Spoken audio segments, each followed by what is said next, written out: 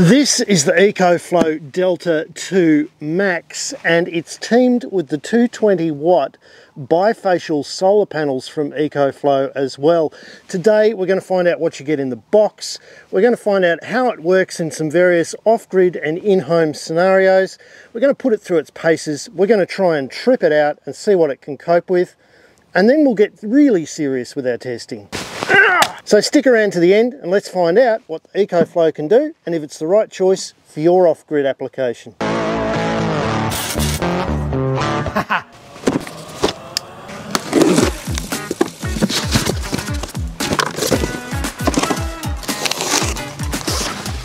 The packaging is a mixture of recyclable cardboard boxes. There's two, and about half a dozen pieces of foam. That's less recyclable.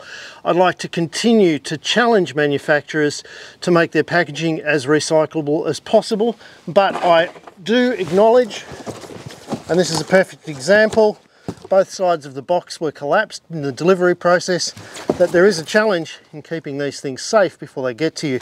Oh, and you get some mints. Don't eat the mints. So starting out with the stats, this thing is impressive. It's got 2 kilowatt hours of stored charge capacity. That's expandable with 2 additional battery packs up to 6 kilowatt hours, which is about the size of your standard home battery. It also allows a draw of up to 2,400 watts at any one time, meaning that you can keep most of the plugs on this thing busy without tripping it out. But we'll try and do that anyway. Outlet wise, it meets or exceeds what I've come to expect from these battery packs. We've got your 4 household outlets on this side and your standard 12 volt plug here behind the little rubbery flappy thing. I don't know why they always do that. But you can plug your fridge in there. Right around here, we've got 2 fast charge USB-A ports, 2 regular charge USB-A ports, 2 100 watt USB-C ports, and then around the back here we've got our 2 expansion ports so that you can plug in your extra 2 kilowatt hour batteries, bringing this up to a total of a blistering 6 kilowatt hours of full storage. You get a car cable, you get a 12 volt adapter cable, and you get a home kettle plug socket cable. You don't get any solar panel accessories. These come with the solar panels, which is okay if you're buying the EcoFlow solar panels, but if you've got existing solar panels, they'll need the small rectangular orange connector. Charge time's fast too. The manufacturer claims 80% charge from 0% charge in 43 minutes. Let's plug this thing in and put it through its paces.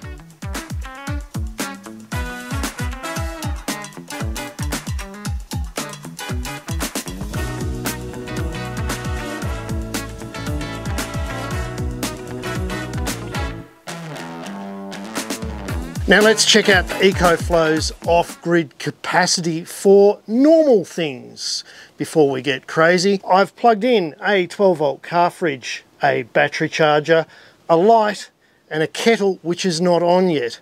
Then on the other side I've plugged in a remote control for a drone, a couple of camera batteries, a high capacity torch, a mobile phone, another camera light, and a drone. They're all charging at the moment.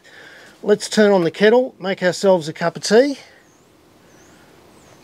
Looks like it can cope with all of the above. The kettle obviously makes an enormous difference in the draw. You can see here with the kettle going and all of the other devices either charging or working, we're right up near our 2400 watt capacity. If we turn the kettle off, you can see we drop right down to about 200 watts. Kettles are a massive draw. You can also see that we've gone up to 9 hours of continued life, just drawing the rest of the devices. If we turn the kettle on,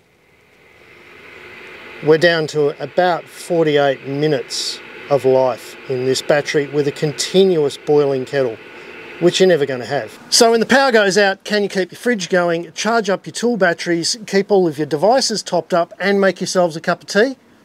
Yes. And provided you don't make yourself a cup of tea continuously, you've got about 9 hours life out of the battery with all of this drawing from it. Oh.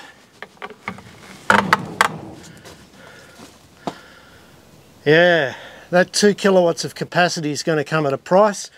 It's a chunky one, weighs in at 23.5 kilos for this battery. So just as well it's got secure handles at the top. Handle to handle, it's just under 500 or half a metre wide. It's about 310 high and it's about 200 through. Keeping the off-grid theme going, it'll also run a water pump. How does it go against a welder? Now this is a test that I put a lot of my batteries through, and I'm going to explain how the test works a little bit for you right now. So this is your weld class inverter MIG welder. It's my go-to welder for off-grid applications, but like all welders, it has a heavy current draw, and there will be a point of time at which this flips its lid and throws the safety switch. We're going to start at a 50 amp draw and we're going to go up and see at which point in our welding we make this flip out. Okay, so we're starting at 70% spool speed and 50 amps. Let her rip.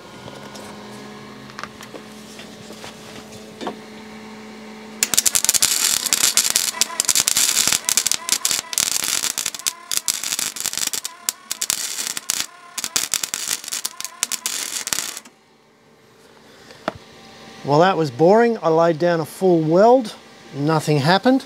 Let's take it up to 70 amps. There we go, there's 70.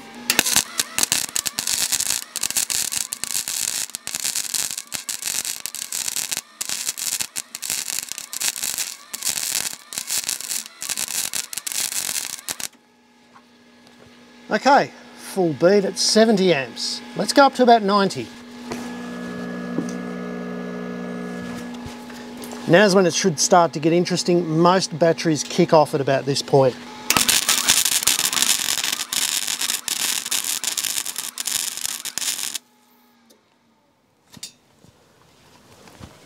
And that blew at about 90 amps of draw.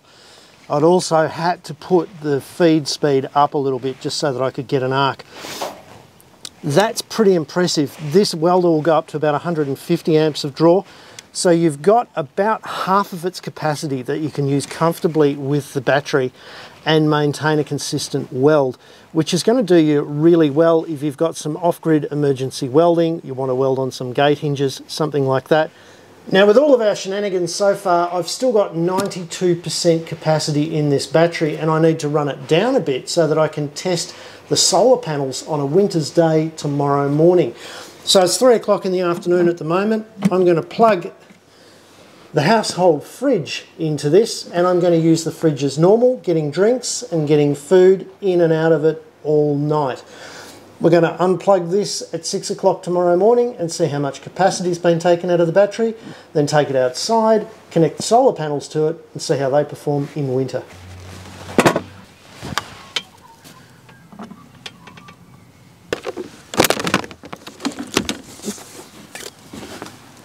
So after running the fridge inside from 3 o'clock yesterday afternoon until 6:30 this morning, the battery was down to about quarter charge. Now we'd started off at about 90% charge and we got down to about 25–26% by running the fridge all night. And as I said, I used it for getting drinks and food and everything as per normal. I didn't leave it sort of sealed up or anything like that. Now we come to the solar panels. How easy are the solar panels to use? Well, they're slightly oblong, so they only fit one way into the bag. The panels themselves are partially flexible. Looks like they've got 3 or 4 bus bars per cell here, so if you cover over a cell, they'll keep working. The stands on the back are supported by elastic bands, so if you try and move the panel at all, the stands collapse and you have to go back through and re-stand the whole thing up again. There's no fixed stand position, which is good because you can adjust them to any angle, but it's bad because they're annoying every time they move or they get blown by wind. You've got to go through the whole process again. Once again, as per normal with these power stations, there's an adapter cable to connect the power station to the panels. That adapter cable comes for free, included in the pack with the solar panels, but if you buy the power station and you've got other solar panels, you'll have to buy your own adapter, so it's probably worth just sticking with the system here. These panels are rated at 220 watts, We're in early morning winter sun here in Victoria in Australia, so we're down quite low from the equator and we're still pulling around about 160, 170 watts of power out of the sun, and it's telling me to get the battery fully charged it's going to take 11 hours. We've probably got about 10 hours of sunlight in a standard day, so you can run your fridge all night, charge all day, and sort of maintain an equilibrium. So it's a pretty impressive little unit with 2 kilowatts of stored power just in this unit, and the ability to upgrade it to up to 6 kilowatts with 2 backup power units, the ability to charge it by solar with up to 2 sets of solar arrays at any one time, the ability to charge it from your power point in under an hour, its ability to run welders and things like that off grid, but also power your fridge overnight at home and charge in under a day using 1 bank of solar panels at 220 watts. The solar panels are good, they put out good performance in winter. I don't particularly like the stands that they come with, and I'm going to be interested to see how they cope with being folded up and unfolded over a long period of time. But they do fit well with this little unit. You've got full compatibility and all of the cords are supplied either with the panels or with the unit to allow you to use this in a range of applications without having to pay more money for accessories. So it's worth having a think about it. They've got life PO4 batteries, so they're pretty stable, although I wouldn't go hitting them over the head with an axe. And that brings me to my public service announcement. Don't puncture, incinerate, squash or otherwise deform these batteries. There are limits to everything. Don't forget, if you like this kind of content, hit the subscribe button and send this to someone who needs to spark up their life.